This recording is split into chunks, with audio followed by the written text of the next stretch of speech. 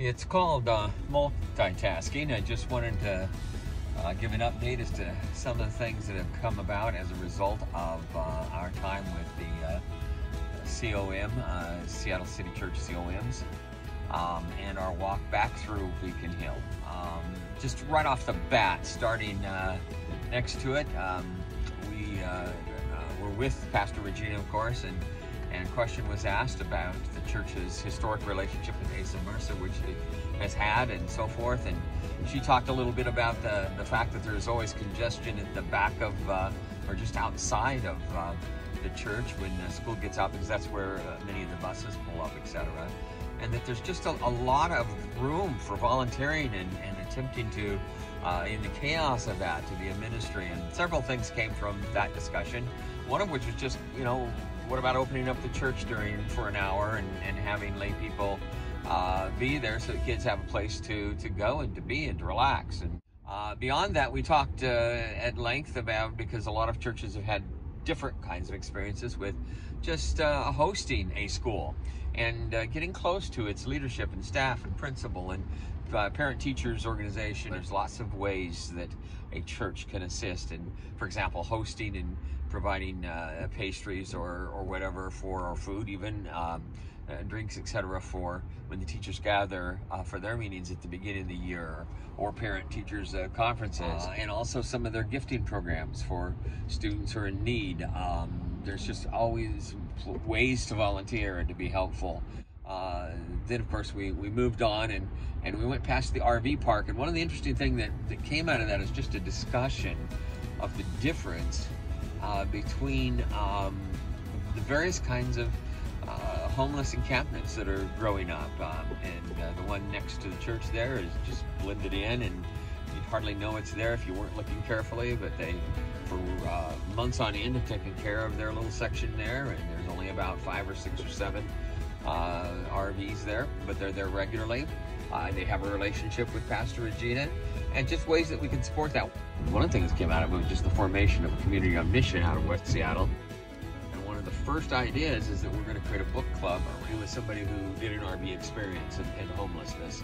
And evidently there's a movie made about it, so we're going to do a book club around that, do a learning curve, and then understand if the movie is as good as they say it is, we're going to do a movie for our neighbors and for our church, and just as an educational kind of experience.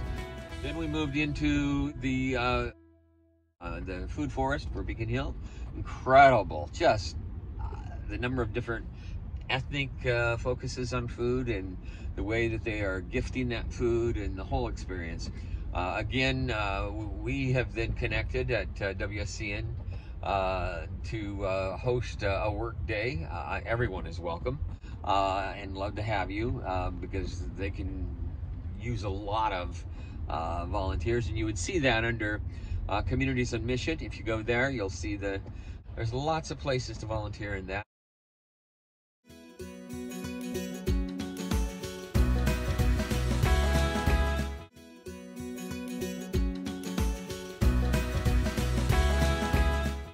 Anyway, I could talk a lot on these, but definitely wanted to say thank you for, especially even being in our community, and to also realize some of the things that I missed about our community, Beacon Hill, and it's definitely has sparked something of getting back to just volunteering and what that looks like. And so definitely, huge blessings all around, and looking forward to continually working alongside you, as well as within our church family at West Seattle, to keep working in our communities and ministry.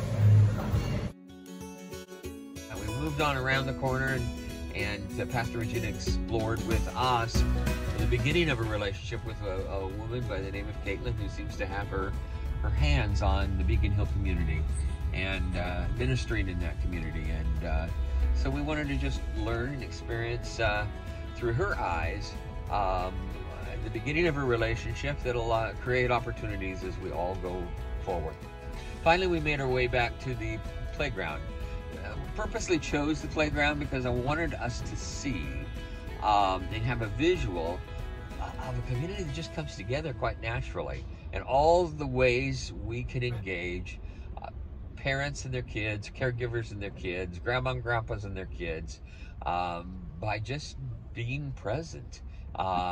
And opening our churches up, perhaps that's an area where that, like the play space ideas, etc., where we need to be thinking not about so much of the old missional program of picking kids up and bringing them to church as we do engaging parents and kids in ways that make the world, the community, the larger community, a meaningful and sacred and awesome space. I just want to thank you for inviting us to meet with you and the rest of the folks about missions. You guys have a lot of stuff going on up here, and the garden, just walking around the park got my mind going on so many different things that I want to even bring back to our church.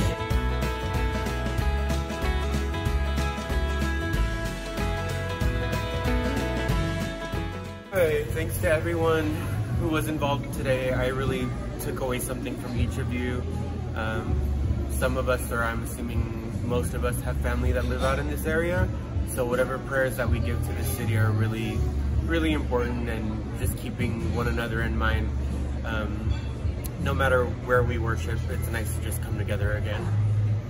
Bye.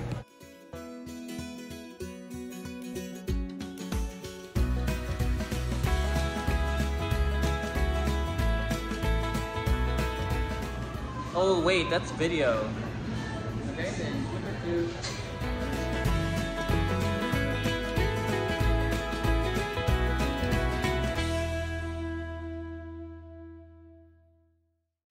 Finally, we didn't get there because we ran out of time, but I would encourage you to go by and just drive down on the east side of Beacon Avenue alongside the driving range there and the golf course.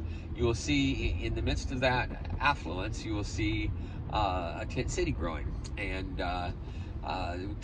we did not get to talk about, but we need to begin thinking about ways we can engage these tent communities that are not organized to help in terms of just whatever needs. First of all, taking the time to get to know people, and secondly, just making a mission of presence where it's appropriate.